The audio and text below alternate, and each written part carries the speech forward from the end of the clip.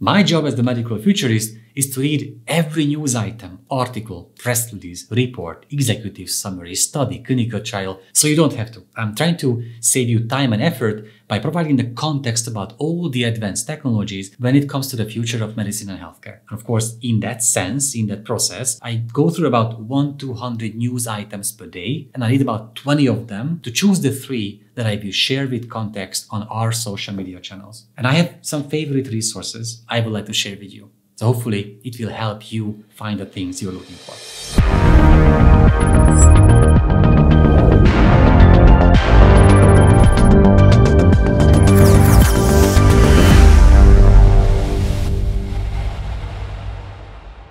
The first is Learningai, a fantastic AI community with a newsletter. If you subscribe to their free newsletter, once in a while you will get a report from them about the medical or healthcare related AI advancement. And their AI researchers will even describe why that report or study result is important for people working in medicine and healthcare. Number 2 is called Dr. Penguin. I know it's a strange name, but really high-level healthcare researchers in AI have been producing that newsletter, and every Friday I get the 4 or 5 most important studies, peer-reviewed papers of that week with an abstract or a short description. Number 3 is MobiHealthNews.com, which I use as a resource for all news related to digital health. I also use MedGadget.com to find out about everything that's about medical devices and technologies, because that editorial team keeps on testing and reviewing these technologies themselves. Number 5 is the Futurology community on Reddit. It's a subreddit that I check every single day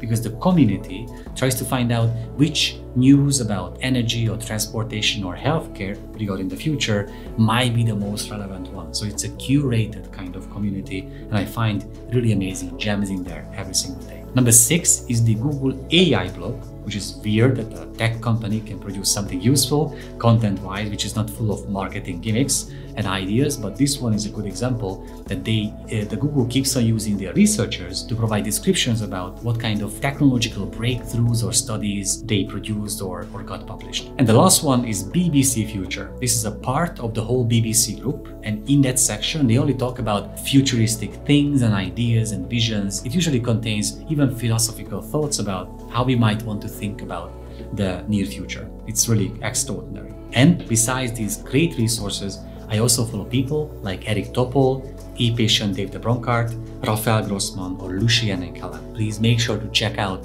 their streams and channels because they come up with extraordinary stuff every single week. I hope you will find these resources useful, and if you know about others, please let me know in the comment section so I can expand my way of scanning the internet for news about the future of medicine. Thank you.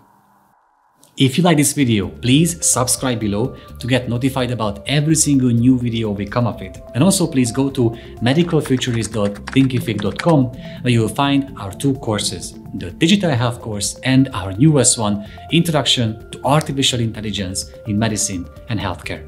See you there.